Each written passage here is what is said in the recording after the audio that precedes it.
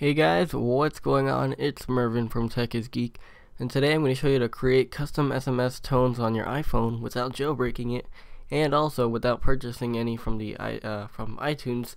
So let's go ahead and get started. I picked out a Transformers SMS sound I found on YouTube and just downloaded it from there using the YouTube to MP3 converter.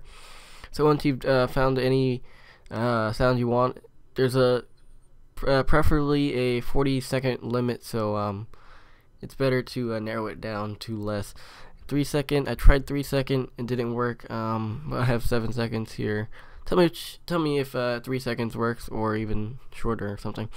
But first what you want to do is import it into iTunes.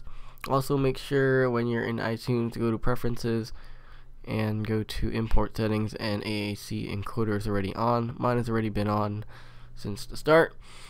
So go on the sound you want it, click on advanced, create AAC version. Once that's done, go into show in Finder, and then you're going to want to delete the AAC version but also keep it.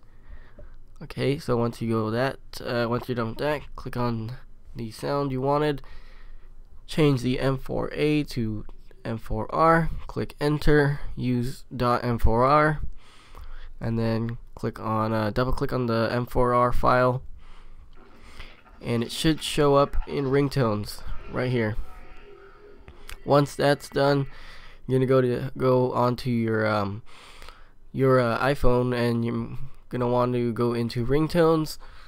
It's better if it's all ringtones, but I'm using selected ringtones because I don't want all my ringtones on there anymore.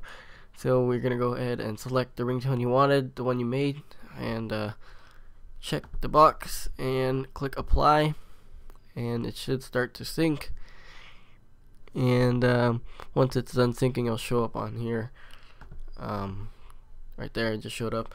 So I'm gonna go ahead and go onto my iPhone here, and I'm gonna go ahead and go to settings, and it should be here in ringtones.